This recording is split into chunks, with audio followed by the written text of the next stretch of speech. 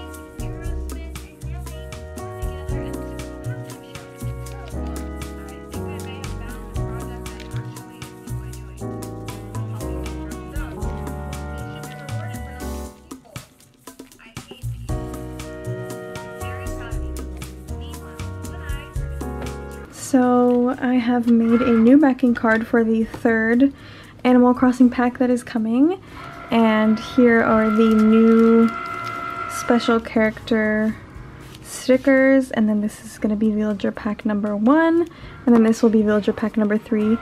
I decided to go for more of a sketchy, simple type of look just because that's what I like better.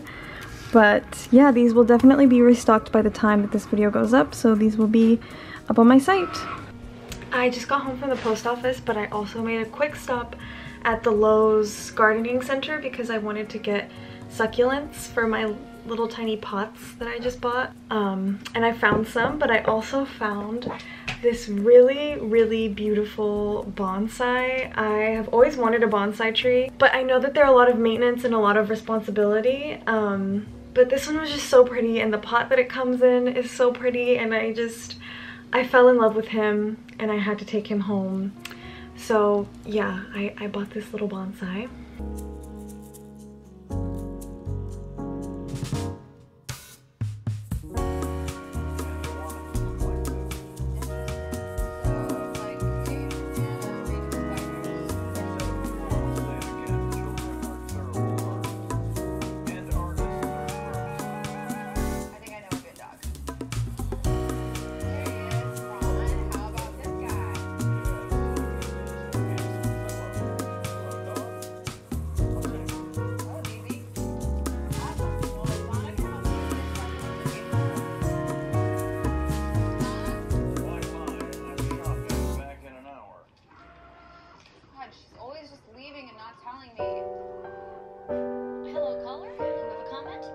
So I'm having an issue with these. I'm like kind of finally finishing up getting them cut, and for some reason the stitches, the fauna, and the ketchup keep cutting lopsided, and it's the strangest thing because I've tried fixing it in so many different ways. I've calibrated my machine a million times and it's cutting everything else fine. It's just these three, and it's so annoying. And I just hope that you guys like this new sketch. I've been really stressed about this new pack. I don't know why.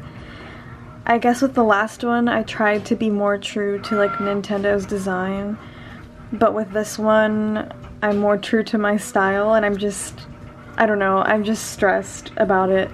But I like them, and that's what matters. I just hope that you guys do. But yeah, I'm having like that issue with the lopsidedness. It's so weird. I'm just going back and cutting them to refine them, but like I don't want to have to do that with every single one, so I hope I can find a solution for that. So I went to Michael's and bought this baby and some organizers and some stuff from Daiso. But yeah, I saw Vicky, or Thanks XU, that she uses one of these carts. Hers is from IKEA, but she uses one of these carts to organize all her store stuff, so you guys will watch me assemble this and organize all my store stuff.